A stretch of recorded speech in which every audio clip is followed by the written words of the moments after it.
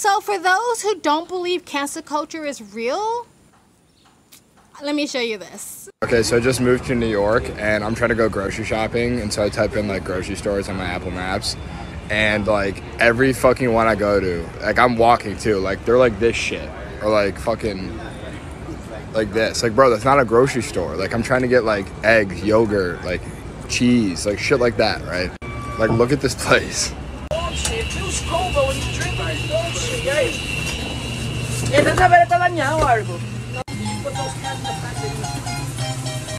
Hey yo, let me get a bacon, egg, and cheese, the Aki way. Like, you know those TikToks? Like, I'm fucking doing it.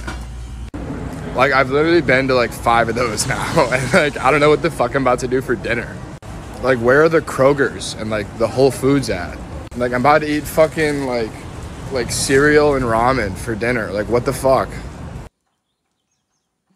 Guys, that was the Bodega guy off of Twitter. So apparently people were trying to cancel him simply for this video. He was pointing out the fact that there were no large grocery store chains so he can buy healthy food because he's like a bodybuilder, or that's like that's his passion or his hobby or something like that, and he wanted to stay in shape and be in fitness and eat healthy food.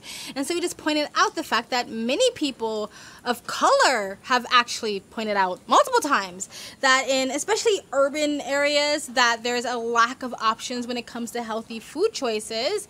And but I guess because he's white and he's male and he's probably cis and straight and all those things, that it was racist that he pointed out the same thing that people of color have been pointing out for a long time.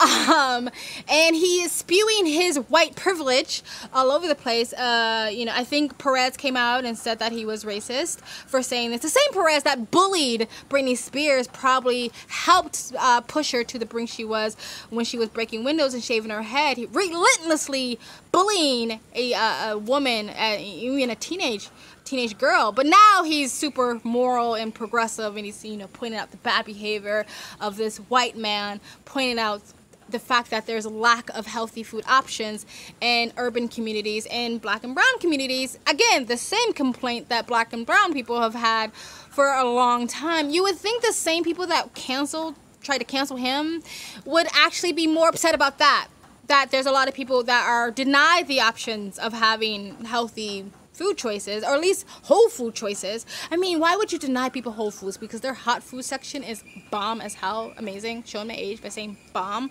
Anyway, I'm glad that he hasn't crumbled. He sort of privated his TikTok for a little bit, and then he came back and was like, look, people are still going to be upset with me, so that's fine. Oh, I forgot. He got fired.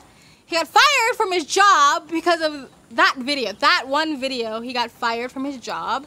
So yeah, if people still think that cancel culture is not a thing, well, go fuck yourself, because it is a thing. And this person did not deserve to lose his job for just stating something that, again, people of color have stated multiple times, and people are very slow to fix and resolve that issue. But yeah, anyway guys, tell me what you think of this video below. Please like, comment, and subscribe. Hit that bell to get notifications when I do upload all of our latest help with the algorithm, guys. And also I have a second travel vlog channel. I'm in India now. Look at this my beautiful backyard. You've probably seen it before if you are a returning subscriber.